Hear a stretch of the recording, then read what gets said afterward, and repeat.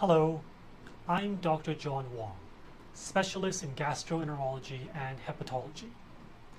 April is IBS Awareness Month. IBS stands for Irritable Bowel Syndrome.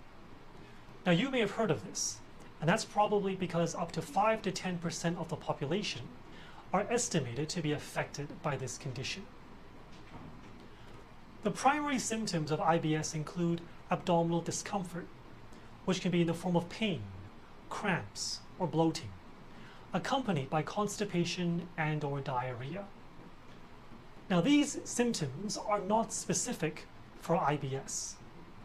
Other gastrointestinal conditions, like food intolerances, infections, inflammation-related bowel conditions like Crohn's disease and ulcerative colitis, and even cancers can have overlapping symptoms.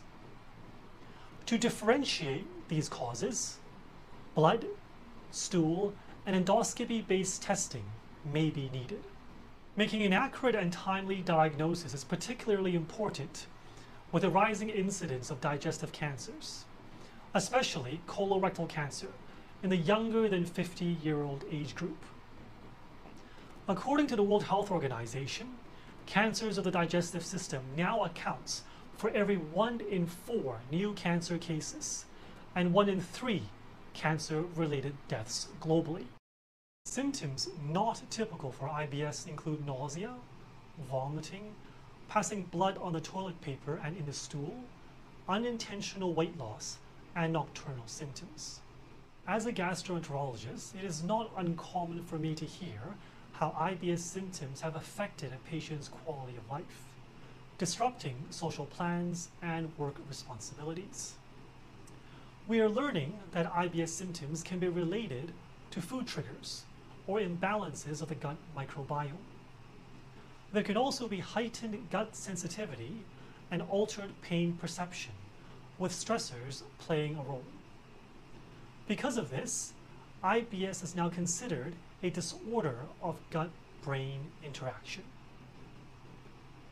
Management of IBS symptoms can be multidisciplinary and may include manipulation of food, medications targeting pain, cramps, bloating, constipation, diarrhea, anxiety, and mood symptoms.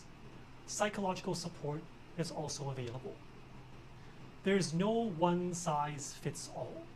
It's all about finding what works well for you.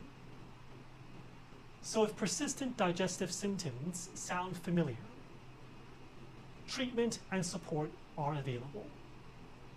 Early diagnosis and management are the keys to a better life with IBS.